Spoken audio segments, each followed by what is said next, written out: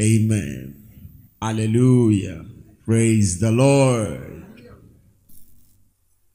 God desires to fill us with His Spirit. First and foremost, to fill us with His Spirit. Amen. Thank you, Father. Thank you, Jesus. Are we happy to be here this morning? I thank God for the direction of His Spirit in our lives. I thank God for the inspiration that He has continued to share with us. Amen. And my prayer is this morning will not be any different. Hallelujah. On Thursday, we try to understand a little bit more about the Spirit of God that has been given to us. Amen.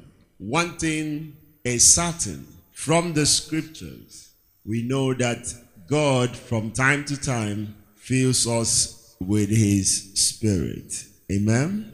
And so, first and foremost, I believe will be that feeling. Why do I say that? Jesus said to the disciples, He said, "Tarry ye in Jerusalem until His Spirit from on high shall do what? Shall come upon you." Praise the Lord.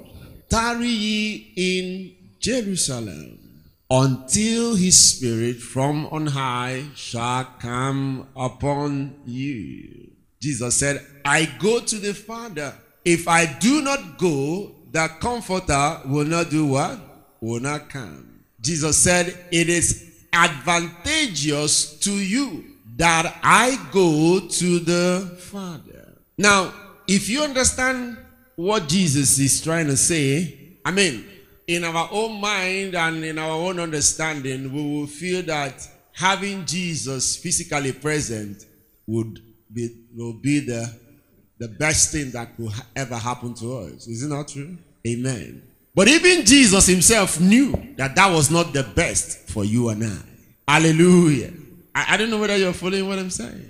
Even Jesus Himself knew that that was not the best for you. But, if we are to say, we will say that is the best situation. Amen. But even Jesus Himself knew that that was not the best. And then He began to tell them about the coming of the Holy Ghost. Amen.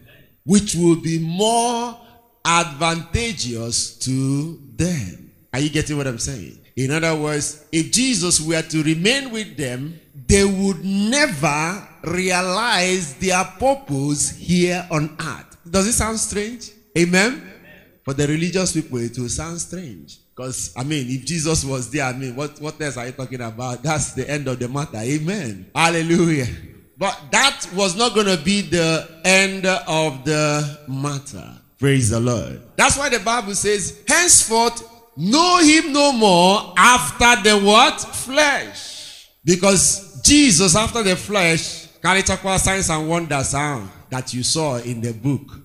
Amen. That's all He would have achieved for you. Are you following what I'm saying? But it was important that Jesus would go back to the Father in order to allow the Holy Ghost to come. And not just that He had to go to the Father, because, we now know the process by which He eventually went to be with the Father. Amen. That process by which He now went to be with the Father through the shedding of His blood, through dying on the cross, was the process that enabled the Holy Ghost for whosoever that will believe to come and have His dwelling in man. Hallelujah.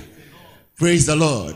That was what paved the way. Without that sacrifice, without what Jesus did, it would never have been possible. Praise the Lord.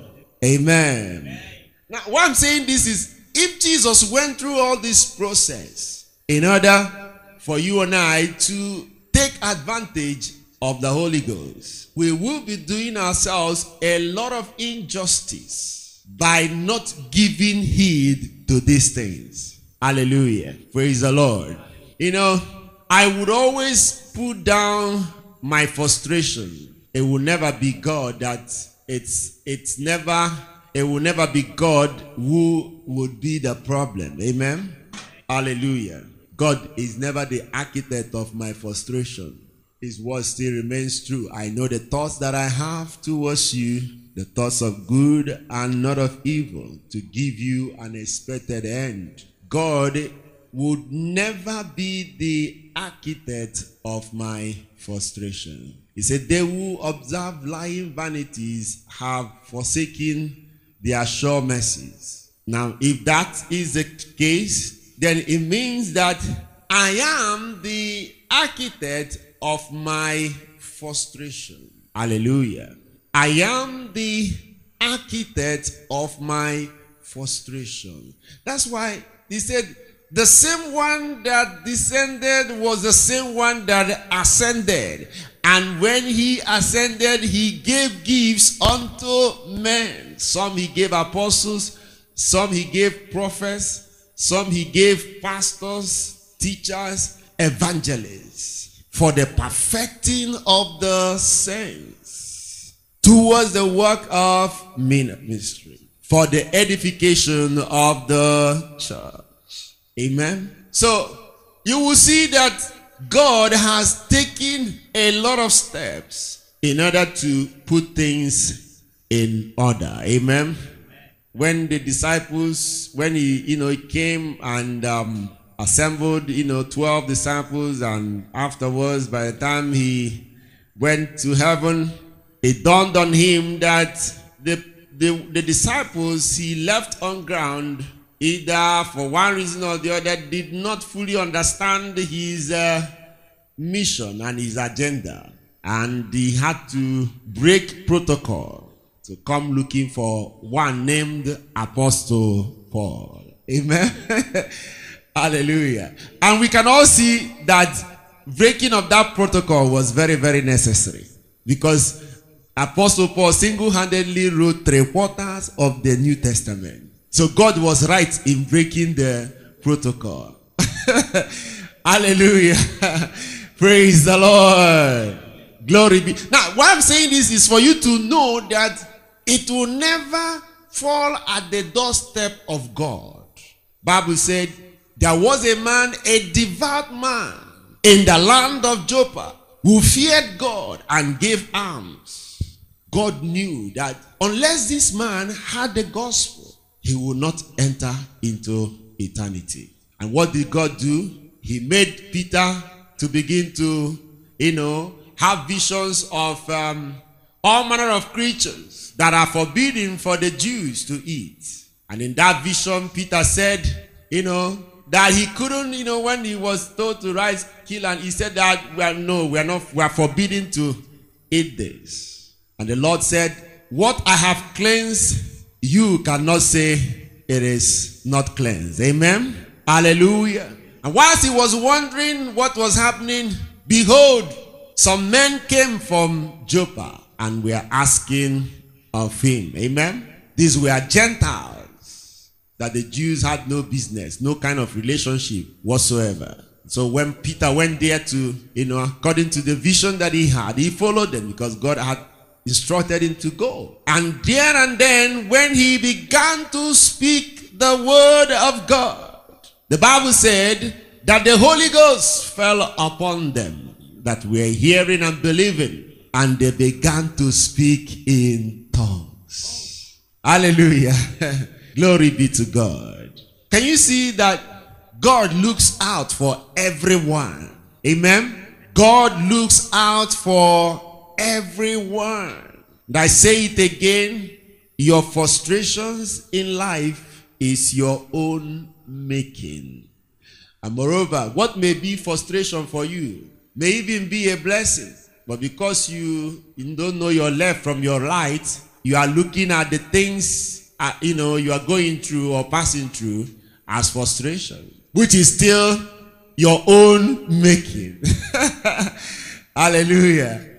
It's your own making. He said, God has given us all things that pertain to life and godliness, according to his divine power, he has given you everything that pertains to life and godliness. So, the question is, what is holding you? So, if he has given you of his spirit, and you have failed to take advantage of what he has given, what do you want God to do? The children of Israel were right before the river of Jordan, and the Egyptians were right behind them, closing in very fast. And Moses began to cry unto the Lord. And God said, why criest thou unto me? What is it in thy hand? What is it that you have in thy hand? What do you have in your hand? All you know to do is to cry. But what is it that has been given to you? He said, strike the rod upon the Red Sea. That's what you need to do. To strike that rod upon that Red Sea. And the Bible said, the moment he did that, the sea parted into two for the children of Israel to walk past. What is it that is in thy hand? God has given you of his Holy Spirit. He said, tarry ye in Jerusalem until the power from on high. Even went further to describe it as the power from on high shall come upon you. And when that power comes, you shall become my witnesses from Jerusalem unto the ends of the earth. Hallelujah. The power from on high. So what seems to be the problem? Because it looks to me like God has equipped you all around. Amen. He has equipped you all around. So what seems to be the problem? What seems to be the problem? And that's the question only you can answer. I cannot even attempt to answer that question. Only you can answer that question. Amen. Praise the Lord. I can only answer the question in my own life. Only you can answer your own question. But as usual, God by his Spirit will continue to do everything to help each and every one of us. And I believe that that help is even the reason why we are sharing what we are sharing this morning. Amen. Hallelujah. So God is still busy seeking to help each and every one of us. Amen. And so even though the disciples had an assignment given unto them by God, Jesus said to them, go and preach the gospel. Go and preach the word of God to the ends of the earth. Go and tell the world about me. Hallelujah. That was the instruction. That was the command. But the same one that said to them, go and preach the gospel, was the same one that said to them, tarry ye in Jerusalem until the power from on high shall come upon you. Tarry ye in Jerusalem until the power from on high shall come upon you. Now, in other words, if they had run off when he now said, go into the world and preach the gospel unto the ends of the earth, they would have gone off without any power, any empowerment, any whatever. The wherewithal to be able to carry out the assignment. Does it not look like what many of us are passing through? Many of us have run out of steam. Hallelujah. We have run out of steam and we have become domesticated. We are now looking for what the unbelievers are looking for, seeking for what the unbelievers are seeking for, competing with the unbelievers. We share the same values with the unbelievers. The things they value are the same things that we value. And life to us is about those things that the unbelievers value. We have become domesticated. Why? Because he said, tarry in Jerusalem until the power shall come from on high.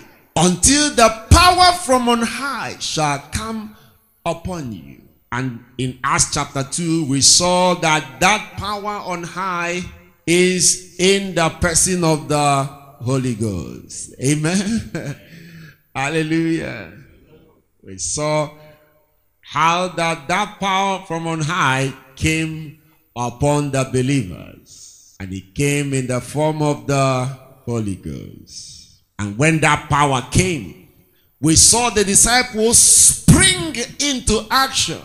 And in the same place where their master was caught and killed and crucified was the same place where they went and stood at the gates and were proclaiming the Lordship of Jesus Christ.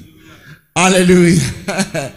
Amen. The Bible recorded that they even caught them and beat them mercilessly and warned them not to turn up at that gate anymore. But what happened? By the time they came out the next day, the same people they had beaten and warned were at the gate preaching the same gospel. Hallelujah.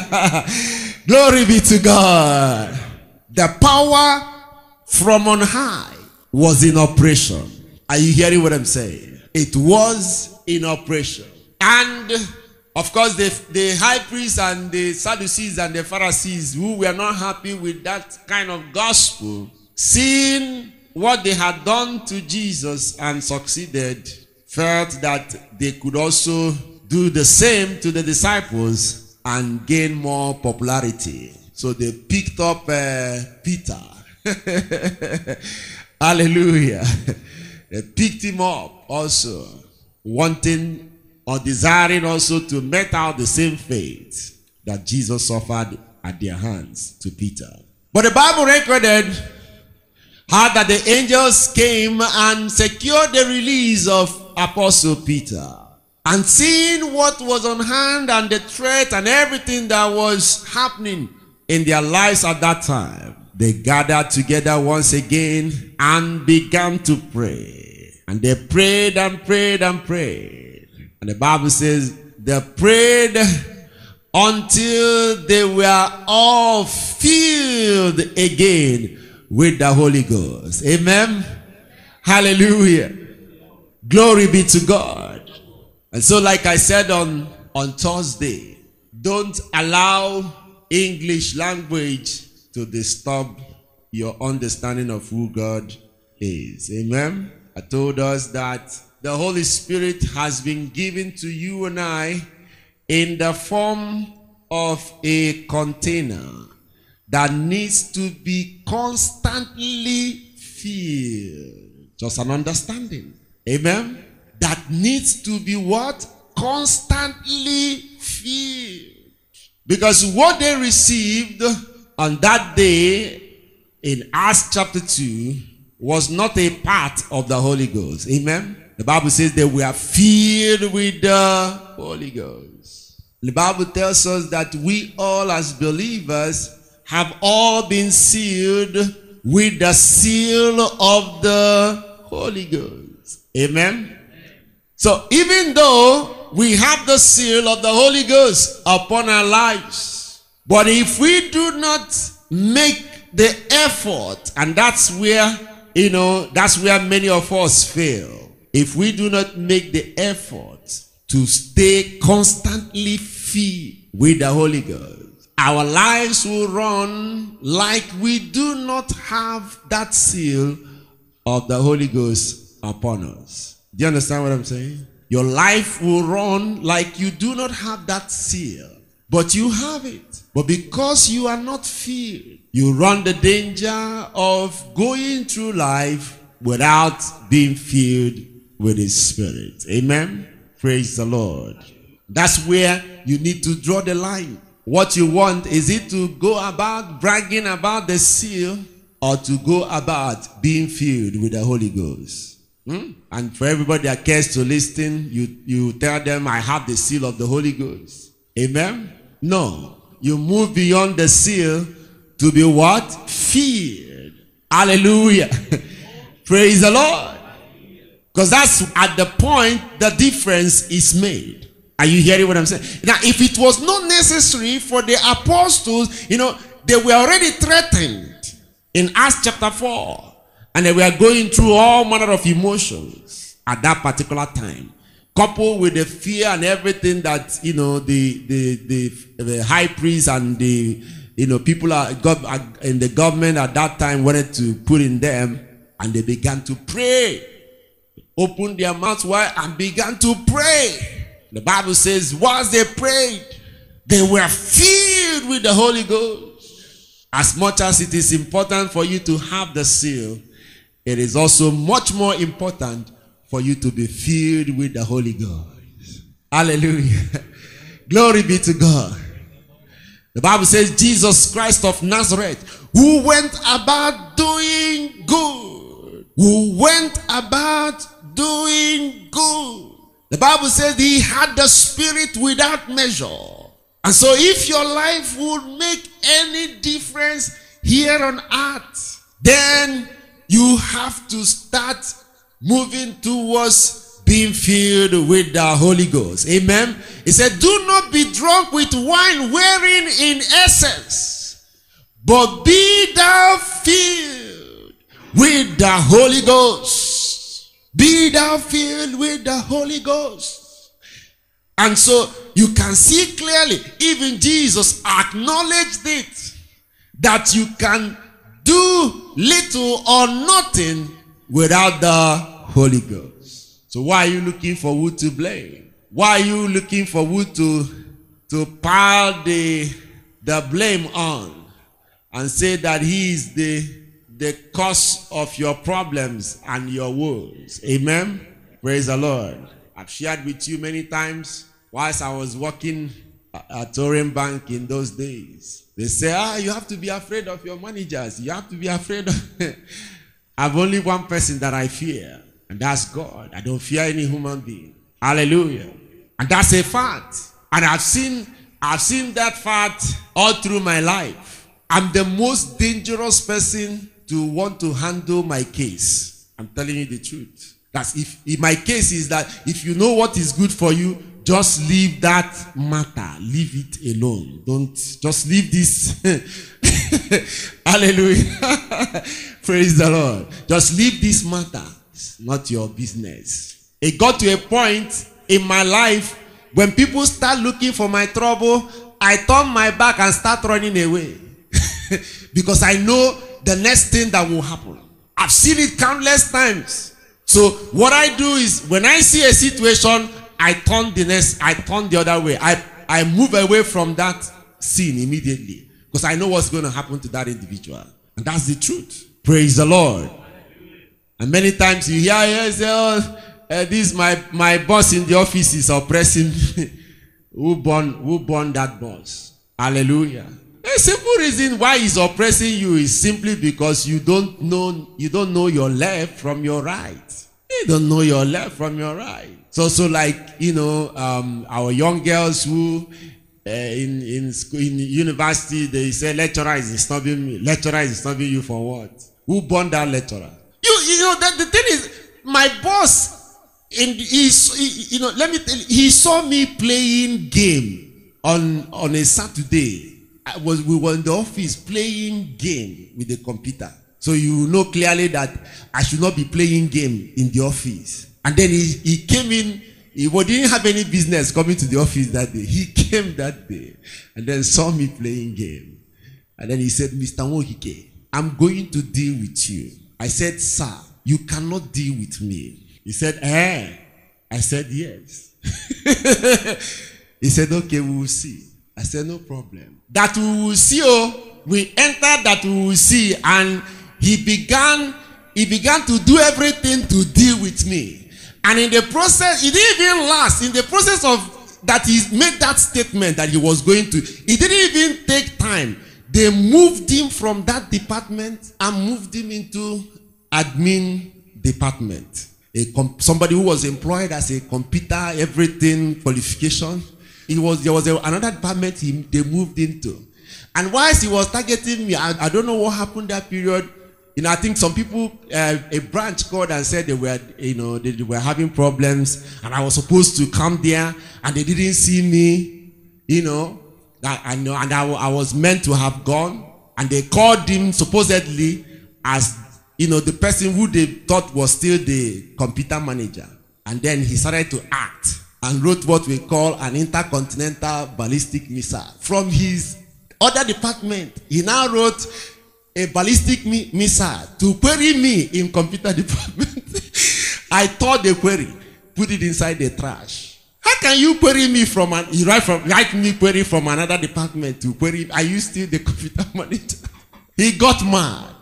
They changed the MD, put one that he was very friendly with. He was working in the admin department. He made so much money in that admin department that time. He was making so much money that he didn't have any need to come back to the computer department. But because he wanted to deal with me, he has already said it that he would deal with me. He told the MD, he was very good friends with the man. He said, anything you will do for me, bring me back to computer department. And the man brought him back to computer department. And I went and told one of his friends, I said, listen, go and tell that your friend though, that Ikem that he left and went to wherever he went to has gotten more dangerous now than that time. He didn't heed the warning.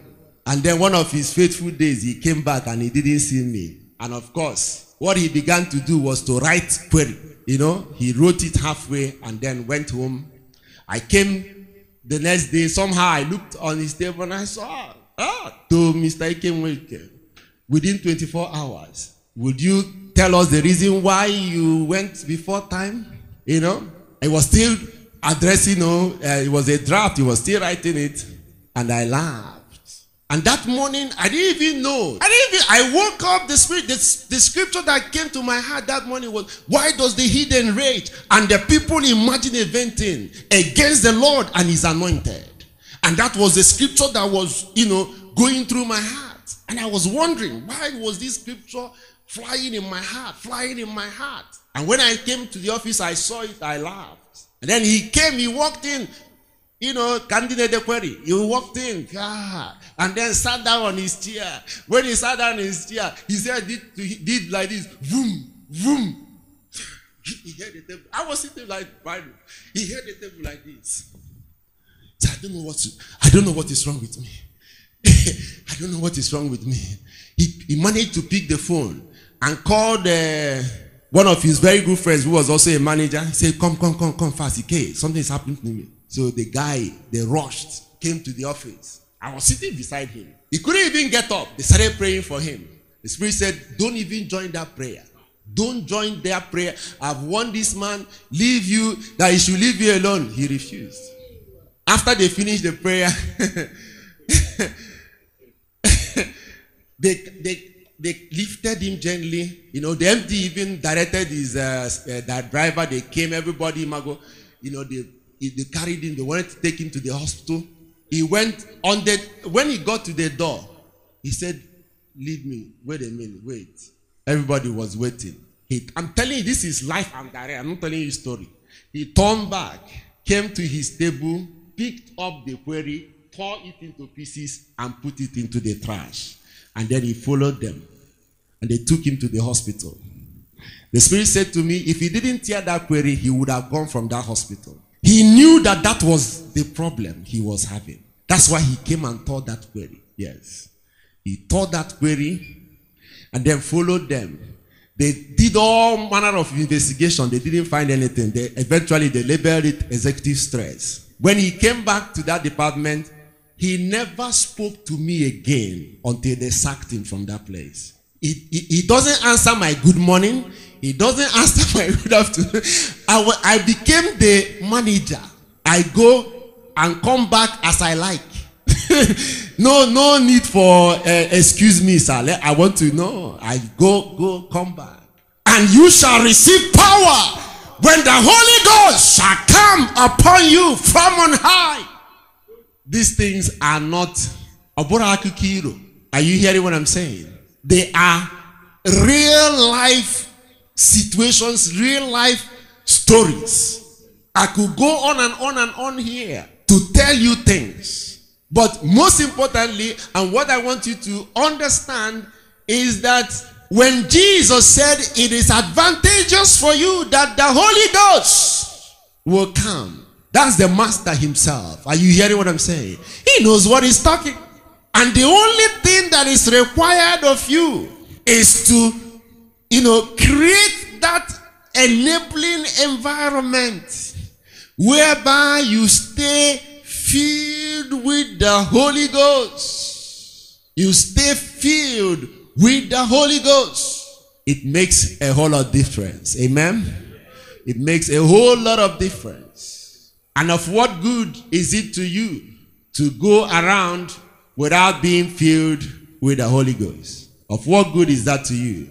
Absolutely of no good. And that's, that is frustration times frustration times frustration times frustration, is to go around without that power of the Holy Ghost. Are you hearing what I'm saying? Hallelujah. Praise the Lord. Let's go to Exodus chapter 25. Exodus chapter 25, we'll read from verse 8 and 9. He said, and let them make me a sanctuary that I may dwell among them, according to all that I shew thee, after the pattern of the tabernacle, and the pattern of all the instruments thereof, even so shall you make it. That's when God instructed Moses concerning the building of the sanctuary. And then in verse 21 of that same 25, he said, and thou shalt put the mercy seat above upon the ark, and in the ark thou shalt put the testimony that I shall give thee. And there I will meet with thee, and I will commune with thee from above. The mercy seat from between the two cherubims which are upon the ark of the testimony, and of all things which I will give thee in commandment unto the children of God. Amen. Praise the Lord.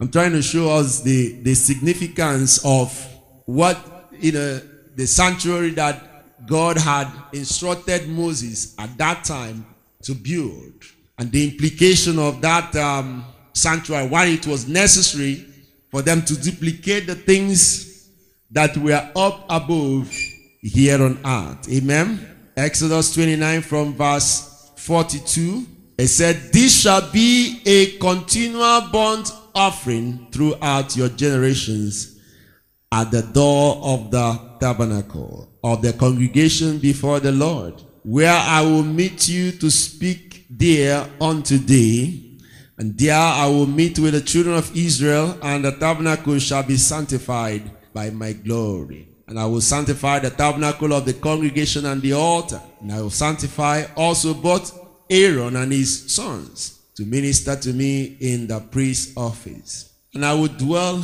among the children of Israel, and will be their God. And they shall know that I am the Lord their God, that brought them forth out of the land of Egypt, that I may dwell among them. I am the Lord their God. Amen. Praise the Lord. And we see the same thing he said to us in the book of Hebrews, where he said, I will make a new covenant with the children of Israel, where he said, I was going to write my laws upon their hearts, so that nobody will need his neighbor to teach him about the Lord. Everyone will be able to know the Lord for himself. Hallelujah. Now, you can see that by the Holy Ghost, God has achieved the same thing he tried to accomplish in the Old Testament. Praise the Lord. Are you getting the picture? Amen. Now, by virtue of the Holy Spirit, God has been able to establish communication or communion with his children. Are you following what I'm saying? That, remember, that's the reason why he asked Moses to build according to the pattern that was shown unto him. Amen? Because he wanted a situation where he would be able to commune with the children of God. And not just commune with them, but to dwell amongst them. And all that has been accomplished by the Holy Ghost. Are you getting it? Praise the Lord. And so, when you are filled with the Holy Ghost, then you are guaranteed of that communion with God. And not just that communion with God, but you are guaranteed of God, the presence of God dwelling inside of you. Which makes a whole lot of difference. Which makes a whole lot of difference. Finally, in Exodus chapter 40, let's see that also. Exodus chapter 40. After they had done what God had asked them to do, the Bible says in verse 34, it says, "Then a cloud covered the tent of the congregation, and the glory of the Lord filled the tabernacle. And Moses was not able to enter the tent of the congregation because the cloud abode thereon. And the glory of the Lord filled the tabernacle. And when the cloud was taken up from the tabernacle, the children of Israel went onward in all their journeys.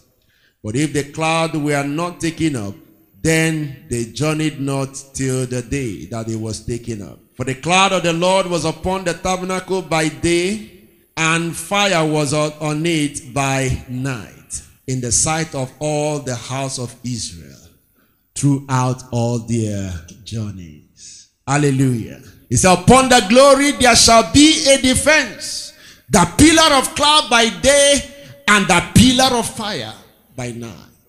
Upon the glory there shall be a defense. Hallelujah. So the Holy Ghost dwelling in you, being filled with the Holy Ghost, is not it's not a light thing. Are you hearing what I'm saying? It is all the equipping that you need. All the equipping that you need to be fruitful in the kingdom of God. Are you hearing what I'm saying? And without that equipping, you are a toothless bulldog. Amen? You know, when a dog makes so much noise, people will, passers-by will say, "Oh, don't enter there, there's a dog there." But the moment the people realize that all the dog does is bark. They say, "Oh, there's a dog there." I say, "I can't do anything." I'm not a cook in Jesus, so don't try me. But that doesn't mean I'll go out of my way looking for trouble. Amen? But don't look for my trouble. Praise the Lord. Hallelujah. But most importantly is for us to realize that these things are not stories. Amen. They are not, he said these are not, cunningly devised fables with which you lure men to believe in, something that is not real. No, it's not cunningly divine fables. These things are real. The problem is that when you want to turn it around into your selfish end or purpose, it becomes frustrating. Amen? Praise the Lord. But when you stay on the purpose, on the calling, on what the grace has been given, it will be a rewarding experience. Are you hearing what I'm saying? That's what it is. And if you realize the importance, that's, like what happens to us most times, we don't realize these things. The Bible says the same, one that descended was the same one that ascended. And when he ascended, he gave gifts unto men. Praise the Lord. He gave gifts. And so he has given. Amen. He said, "Faithful is he that called, him also will do what? Will do it." So you know exactly where the problem centers. Amen. This is where the problem centers. And being filled with the Holy Spirit is not a religious thing. It's not something that formula accomplishes. Amen. There's no formula to it. But you gotta put your heart, amen, So they that hunger and thirst after righteousness shall be filled. You have to hunger and thirst for it. That's the singular distinguishing factor between you and others. You have to be hungry for it. Why will God fill you with His Spirit when you are not hungry? No, He doesn't fill people who are not hungry. Amen. So you are waiting for formula, 10 steps to being filled with the Holy Ghost. You will not hear it from me. Hallelujah. And there's no formula to it. Huh? No formula. They that hunger and thirst after righteousness shall be what? Filled. Hunger. Hunger. If you are not hungry for it, no deal. Hallelujah. You gotta be hungry for it. Hunger for it. Desire it. Above every other thing, desire it. Be hungry for it. For in His presence is fullness of joy, and our strength will be restored as we